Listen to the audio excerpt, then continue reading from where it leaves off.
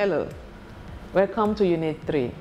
We shall be providing insight on the historical perspective of open educational resources with specific focus on actors and triggers of OER. Recall that in Unit 2, we identified types and characteristics of open educational resources.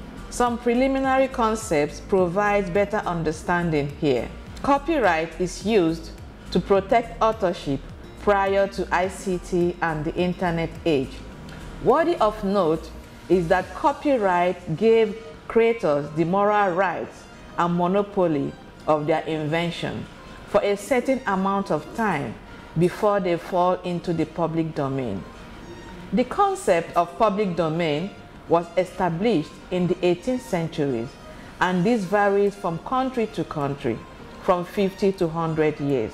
The production chain in analog markets consists of the authors, inventors, musicians, and these requires the services of intermediary agents like the publishers, the printers, retailers, and so on.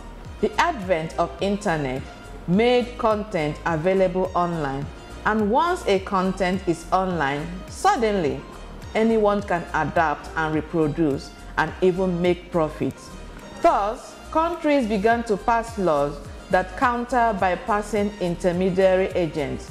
For example, the Sonny Bono Copyright Term Extension Act and the Digital Millennium Copyright Act.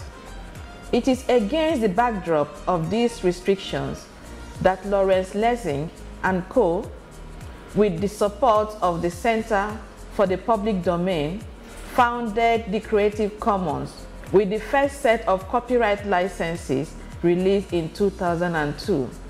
These events paved way for the OER initiatives, declarations, and action plans. Let us now highlight some of the timelines of open educational resources, starting from 1999 till date.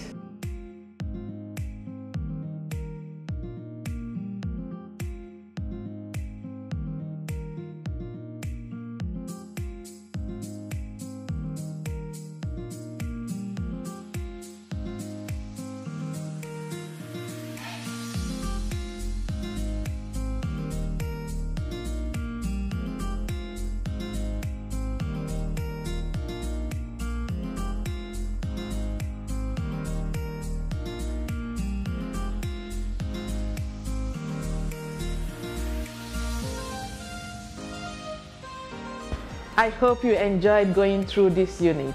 Thank you for your time. See you soon.